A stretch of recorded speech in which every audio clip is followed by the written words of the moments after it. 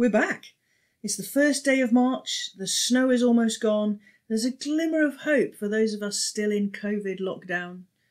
Honestly, I am dreaming of jumping in the van and heading off on tour to visit some of the places, the locations, the tombs, the graveyards, the places I've been talking about in my TikToks and on my YouTube. For now, though, we're still stuck at home in the north of Scotland. There's some homeworking, there's some homeschooling. One daughter is covering the Black Death in history, which is great. The other claims to be studying Hamilton in drama. I'm Suzie Edge, medical doctor and historian, and I've become fascinated by how we've treated the human body in life and in death, but let's face it, mostly in death. I have been so thrilled to see so many subscriptions, follows, wonderfully encouraging comments after my first trailer podcast. And I really, really appreciate it. You guys are amazing. Thank you so much. Let's do this. Let's see what we can create. So grab a coffee or something stronger, because we're going to take a deep dive into the stinky death of William the Conqueror. The Duke William of Normandy was the bastard who was victorious at the Battle of Hastings in the year 1066. And we're not angry with him for invading England. We're not calling him names. He really was called William the Bastard. He was the illegitimate son of Robert the Magnificent and Helava of Falaise. What great names. But we're going to call him Duke William of Normandy, because that's better for the children. Now, he was absolutely, definitely not the one who made the schoolboy error of looking up into the sky over Hastings when a soldier shouted, "Look out!" And so he missed out on an arrow splitting his retina in half on its way through his eye and into his brain. That was his enemy, Harold Godwinson. And to be fair, that probably didn't happen, but we're going to come to that. Harold gets his own podcast at some point. William survived the fight, unlike Harold Godwinson, and so he was able to claim the throne of England. Now known to us as William the Conqueror, he's the first of the kings of England on our list, in that infamous year of 1066. William believed the throne of England was his, promised to him by his distant cousin Edward the Confessor. It was an arrangement that the new King Harold had sworn to uphold. William was peeved, so he went to take it for himself, and he did.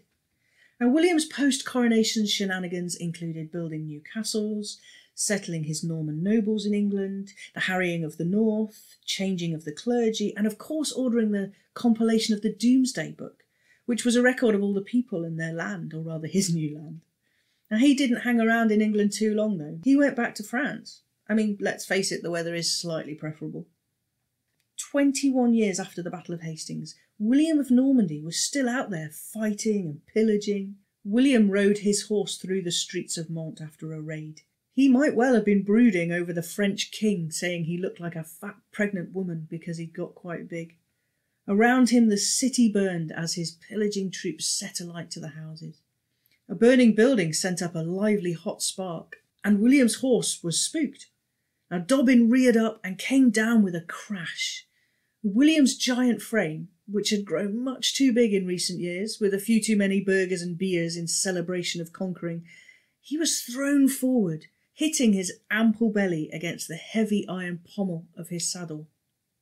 The force on his abdomen, which pushed his insides back against the hard bones of his spine and pelvis, was enough to squeeze and perforate his bowel or bladder. It could have been either, or even his urethra, but there is an argument against the perforation being of his bowel. In such an injury as this, one would expect to hear of a painful distension of his abdomen accompanied by vomiting, which was not mentioned in reports of the king's death.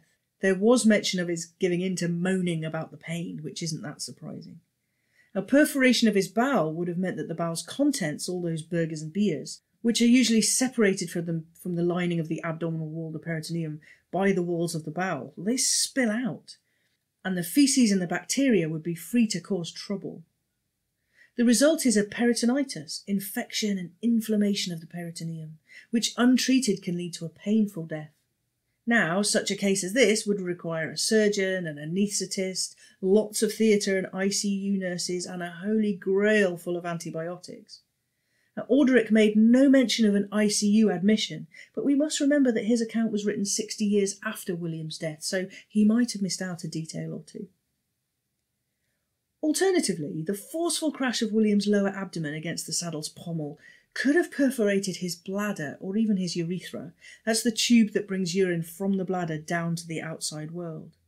An injury like that, though rare, could happen with a forceful push of a saddle between the legs. A perforation of the bladder would have led to hematuria, or blood in the urine, which again one would expect to have seen commented on. It's a big thing to see blood coming out in the urine. Leakage of the urine out of tubes inside the body can lead to infected collections and as a result in potentially deadly sepsis. Backup of urine to the kidneys can affect their function, and if the kidneys don't filter blood, you're facing trouble.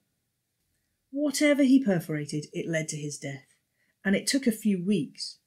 William had asked to be taken to Rouen, the duchy's capital, to the priory of Saint-Gervais, where the monks could treat him. The chronicler Orderic wrote that in that time he was repentant, sorry for all the brutality, especially in England. He also had time to make plans for his sons and his lands, making William Rufus King of England and Robert Duke of Normandy. William died of complications of an internal rupture, shall we say, on the 9th of September in 1087. He was lucid in the morning, and then he died. The story of what happened to William the Conqueror did not end there. Of course it didn't, you know me well. As soon as the king was dead, there was a bit of panic on the streets of Rouen. The nobles around him left to protect their own lands and belongings, leaving the servants behind, who pilfered all of the king's belongings. They looted the contents of the room and even his finery and clothes, leaving his body unceremoniously dumped on the floor of his bedchamber. And the king's cold, dead body started to discolour. His body was recovered, but there was little dignity in what was to come. His courtiers took so long to decide how to honour him, how and where to bury him, who to invite to the after-party. It took forever. And the Archbishop at Rouen declared that the body of the king should be taken to the monastery of St. Stephen in Caen, but then there was no one around to deal with it, embalm it, or remove his intestines. On the way to Caen, the procession had to stop, as there was a fire to contend with. His burial just had to wait some more. But decay does not wait for us mortals, even the divinely appointed monarchs. At Caen there was more waiting. A knight called Asselin of Caen came forward to claim that the church had been built on land belonging to his father, that that land had been stolen by William of Normandy, and he had no right to be buried there. He wouldn't let the burial take place until they paid him off, and he decided, sure, it was fine, they could now go ahead. So eventually they could bury William. But whilst all this waiting was going on, his rotting corpse was getting bigger and bigger. The bodies swell after death because the mechanisms in place to keep the bowel contents inside the bowel fail, and so all the contents can leak out. It might have already happened with the peritonitis, it might already have got going. But the bacteria, they can now go to lunch, burping and farting as they munch away on yummy king stew. The gases swell the body, and if you try, as they did, to shove that swollen, gas-filled corpse into a stone coffin, something's going to give way and explode, and it won't be the coffin. It's hard to imagine quite how bad the exploded king corpse must have smelled. The censer burners swing from side to side on their chains ahead of the procession, spreading the smoke and frankincense and spices, but they had no effect. The putrefaction in the air hit the nostrils hard. They had to finish the ceremony and get out of there fast. William Rufus, one of William's sons, the one who became the next King of England, he commissioned a tomb for his late father. And William the Conqueror did surprisingly well to rest in peace for 500 years, until the Pope let someone open up his tomb and take a look in 1522. All was found to be well. He was reinterred, but 40 years later a Calvinist mob broke in. They were expecting to find riches, and when they found nothing of interest, they sacked the grave. What was left was again gathered and reinterred, but later was destroyed in the same way during the French Revolution. One single thigh bone, a left femur, was rescued and reinterred. In the 1960s, that single femur was found again. The thigh bone, the largest bone in the body, can tell you quite a lot, even a single one. They can give clues about the height and health of its owner. This one came from a man measuring between 5'9" and 11. It was thought to be all that remained of William I, and so it was buried again in 1987, to mark 900 years since William the Conqueror's death.